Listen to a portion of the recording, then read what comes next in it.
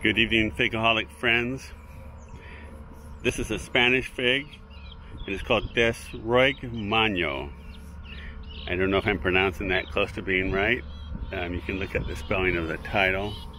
It's got a lot of fruit on it, and I think I maybe did pick a fruit off of it before already, earlier this year. I think I had some mix-up on what tree I was in, so I didn't do a video of that. But it looks like right now, it just looks like they're just coming on, and we'll probably be getting a lot of them now. So it's a fairly small fig.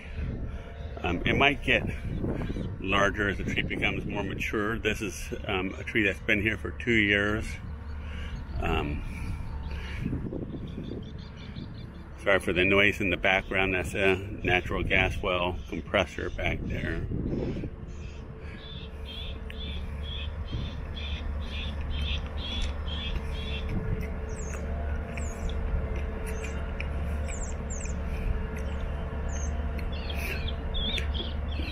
Trying to identify different tastes. I have here the skin added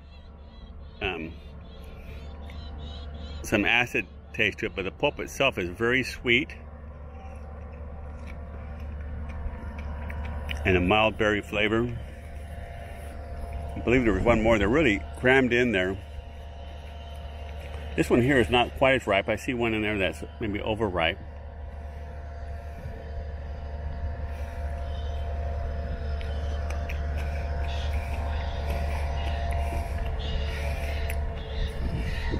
That is quite ripe. Not as juicy as the other one, but it's a nice sweet fig and mild berry flavor again.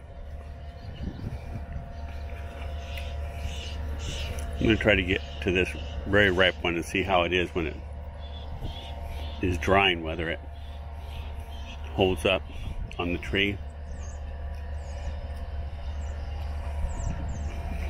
It's drying fine. I'm doing this. It's very sweet, raisiny type. Well, actually dried fig flavor, I guess. So you can see it's got a lot more fruit there.